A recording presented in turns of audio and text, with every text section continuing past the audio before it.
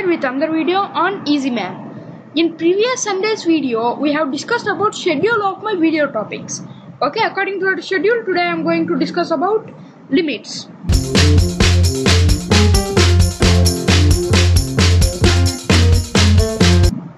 Okay, now let's start by introduction to limits. Okay, what are limits? What is mean by that word limit? Okay, now today I will explain that. Now let's take a small example of an equation. Now let that equation be is a simple equation: x square minus 4 by x minus 2. Okay, this is the simple equation, x square minus 4 by x minus 2. Okay, as you can see here from x square minus 4 x minus 2 comes out, and x minus 2 will cancel, but leave this equation like this.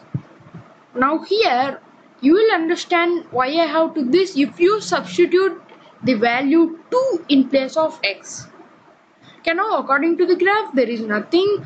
What is there? What will happen if you substitute 2? Okay, if you substitute you may get 0 by 0, right? Okay, what is the value of 0 by 0? It is not defined. But how do we have a point here? Actually, this is based on limits. According to limits, the computer builds that as a line. Okay, now how are limits related to this? Okay, now I will explain. Now let's take some points. Now let's take a point A and another point B. Okay, now here as we take grid, okay, now let's extend these points towards 2. Okay, now what if we take value as 1?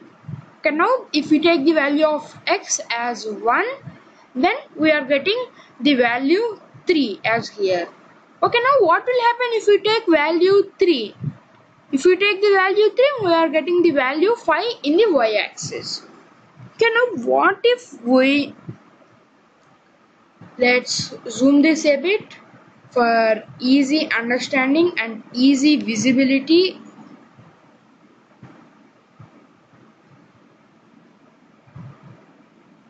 Okay, now as you can see, this is the graph, right? Now what if we move this towards 2.5? Now as you can see, the value of it for 2.5 is 4.5. Okay, now what if we increase this here and let's take this point to 1.5. Okay, now as you can see, the value of it for 1.5 is 3.5, right? Now the idea of limit is, okay, now if we keep on increasing, we can easily tell that if we keep on increasing, the y value is 3 more than the x value. So at x is equal to, the y value is 2 more than the x value. So we can easily tell that at the point 2, the value of the y is 4. Okay, now this is the introduction on limits. There are still so many tough topics in this.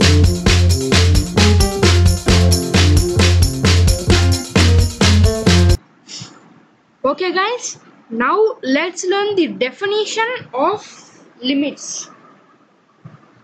Okay, now let's think there is a function f of x. Now let's think that the value of the limit of limit of x tends to a of f of x. Okay, now you may think how to represent that.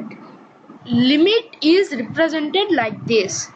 Limit x tends to a. Okay, now limit x tends to a. Let's take f of x. Limit x tends to a f of x.